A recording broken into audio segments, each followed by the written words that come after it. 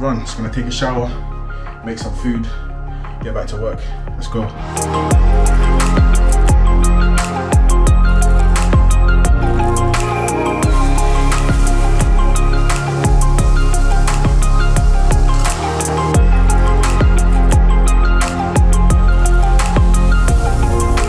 We've all heard the phrase, you are who you surround yourself with. If you have friends who are lazy, who watch porn, who play video games all day, then that is who you're going to be. Whereas on the other hand, if you surround yourself with powerful men who go to the gym, who want to make money, who are always working hard, then that is who you're going to be inspired to be. So find some friends who are going to push you in every aspect of your life, right? And keep them close. That energy is contagious. As you can see, I'm not in my mom's house anymore, right? I've moved out with two guys who are also obsessed with self-improvement. They're very like-minded to me and they have a very similar mission to me as well. Now this is accountability on steroids. Why? Because men thrive in competitive environments. If my friend wakes up at 6 AM to go to the gym and I'm still in bed, I'm gonna feel lazy. It's gonna be a lot of pain, it's gonna be a lot of challenge and competition.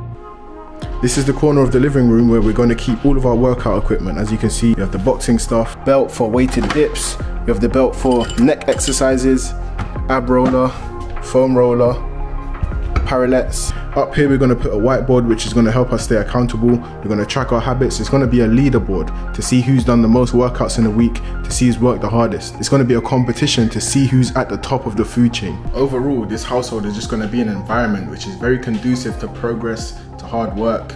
We're going to be constantly motivated just because everybody around us is pushing themselves. This is what you guys need. You need to have people around you who are going to continually motivate you to be the best version of yourself.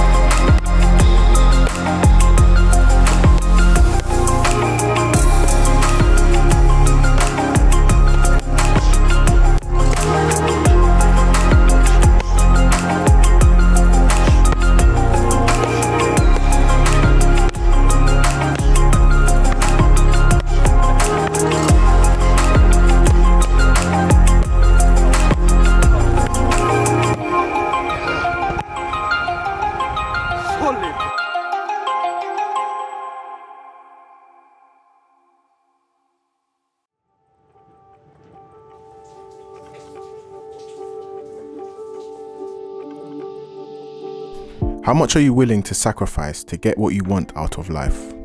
See, without sacrifice, there's no progress, there's no reward. If you want to get in shape, then you have to go to the gym, you have to sacrifice going out, you have to sacrifice junk food in order to build your body. If you want to get more intelligent, you need to read books, you need to sacrifice video games and Netflix in order to increase your knowledge. Anything that is worth having in life is going to take sacrifice in order to acquire. I don't have any social media accounts. I don't watch porn, I don't play video games.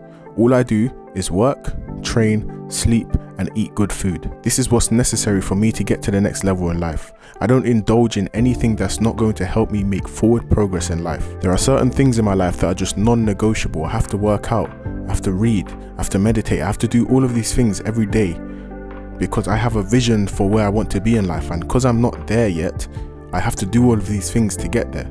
I don't understand how some people don't get frustrated at where they are at in life. If you are not where you want to be, then you need to be doing everything in your power to get to where you want to be. You see, men don't do what they want to do, they do what they need to do. It is necessary for you to stop indulging so much in these instant gratification activities and start delaying gratification. How much comfort are you willing to sacrifice to reach your goals? How much pain are you willing to endure? Don't sit around complaining about your situation if you haven't done anything that will move you closer towards your goal. It's input versus output. If you have a shitty input, then your output will be shitty.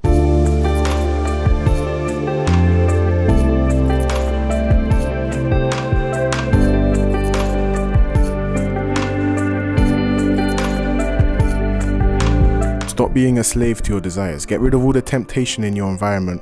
Start taking life seriously, because you know you have goals that you want to reach, and if you want to get there, then you have to make sacrifices.